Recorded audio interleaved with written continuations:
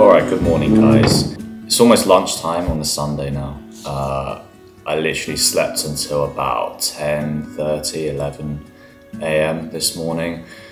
I was just so tired, like coming back from Dublin. Friday night only literally had like 3 hours of sleep before yesterday. But yeah, it was a really nice trip. It was great to see Nahimaya and Yemi, a couple of our friends.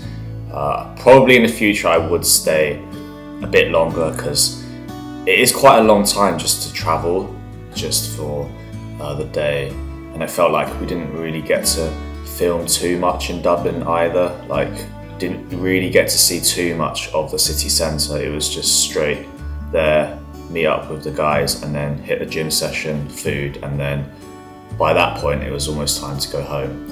But it was great to get out and do something different because I feel like my life has been pretty sort of on autopilot at the moment. I'm just working, creating content, gymming, eating, bulking. Not much else has really gone on apart from that, so it was great to just get out and do something different.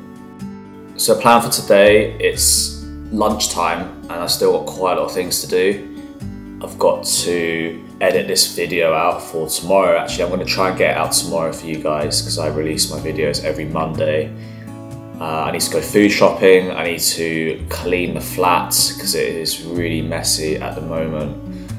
And maybe gym, but because I'm so tired right now and like quite drained, I might just take a rest day. Alright, and I just wanted to say a really big thank you to 2,500 subs. I think I hit that this morning, and also I'm finally monetized, which is honestly a huge milestone for me because I feel like Ali Abdul is a person that I listened to a lot when I first wanted to start out YouTube, and he said it took him 52 videos to even hit 1,000 subs, and I've done it pretty quickly. So like I just have you guys to thank, and I'm honestly so grateful. Like I do eventually want to try and make this full time. Like I eventually do want to do YouTube full time. Like seeing these milestones being hit is almost like a good indicator to like, okay, you're on the right track, you're doing something good, and there might be potential.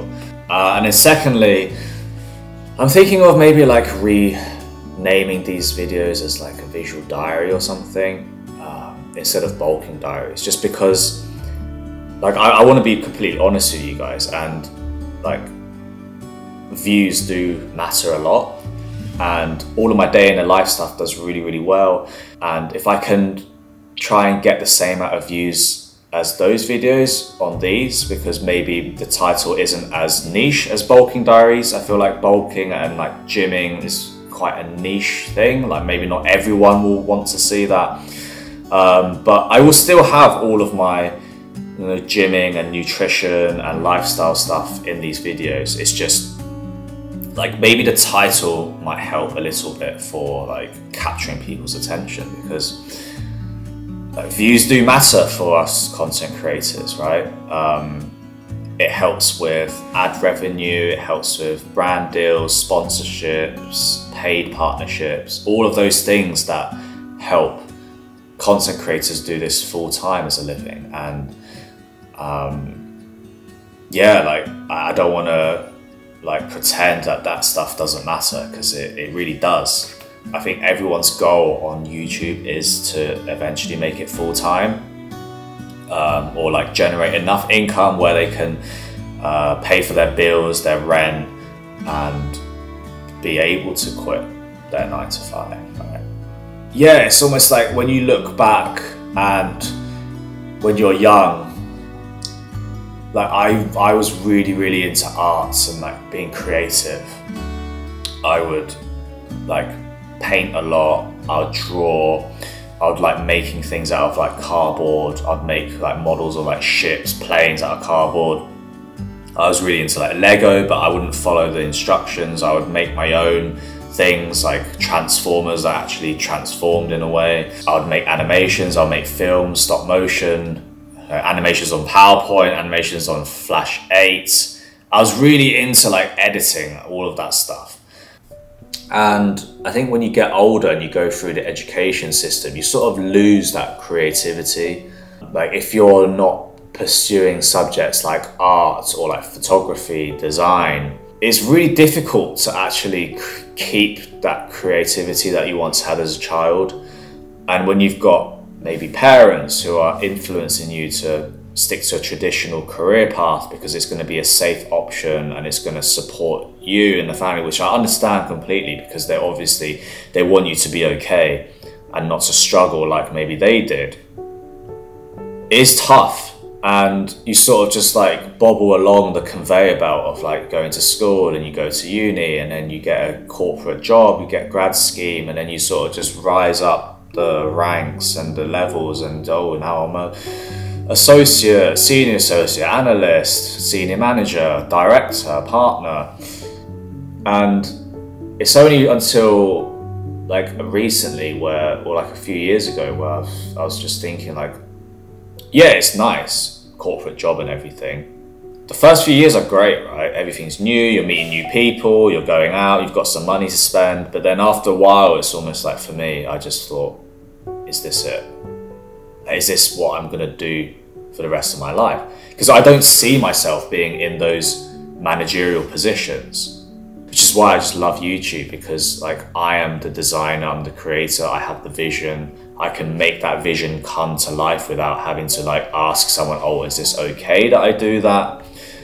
And yeah, I'm just like very happy that I'm one step closer to maybe being in that position of being a full-time creator. So yeah, I just wanted to say a big thank you to you guys, and I honestly really appreciate the support, and to the people who have commented on my videos saying that they really enjoy them or they feel inspired, because like for us creators, like, it is really important that we have this feedback, because we need to know that what we're doing is providing you guys with value and that you enjoy our content. Because for us, we can't really see you on the other side. Like right now, I'm just talking to a camera, but I'm talking to you.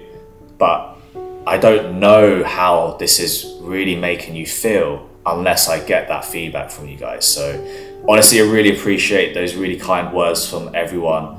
And I just hope that I can keep bringing you all of this good content and to continue to grow and maybe potentially do it full time.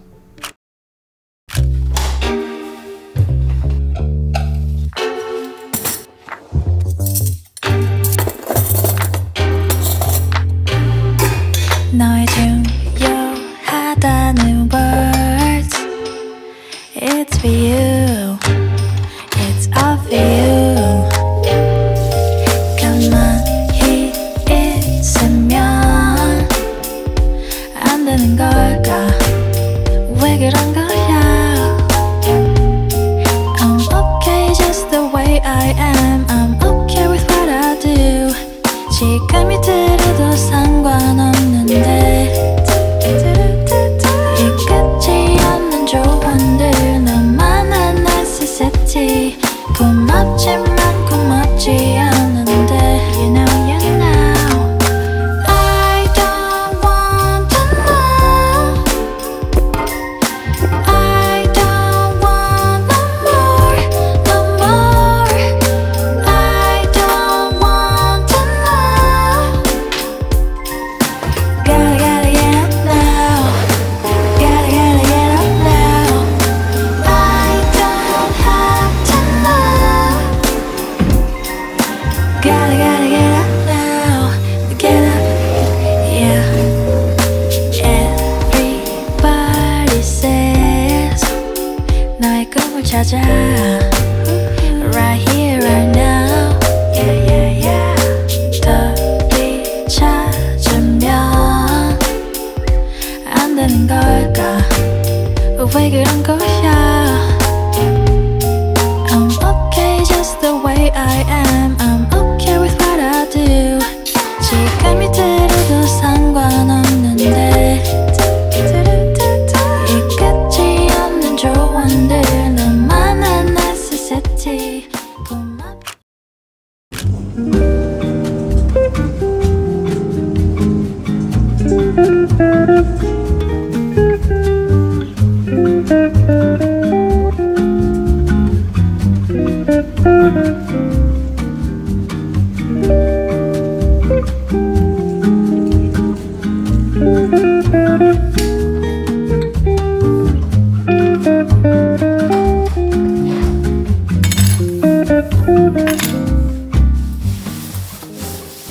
so just finished up with shopping. Didn't get too many things. I just got 2 kilos of chicken thighs, and then 750 grams of beef mince and 500 grams of pork mince. And then I also got these mango slices, or dried mango, because when I was waiting in line, I saw them and I was like, oh, I haven't had them in so long, so let me just get those. But yeah, I'm going to marinate my chicken thighs now.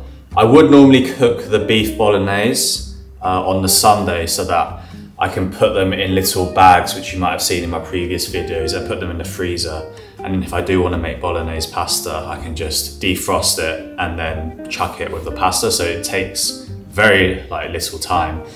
And with the chicken, I will marinate all of it and I'll put it in a few boxes, and then when it does come to lunchtime or dinner, I can just put it on the pan or put it in the pressure cooker, and that saves so much time during the week.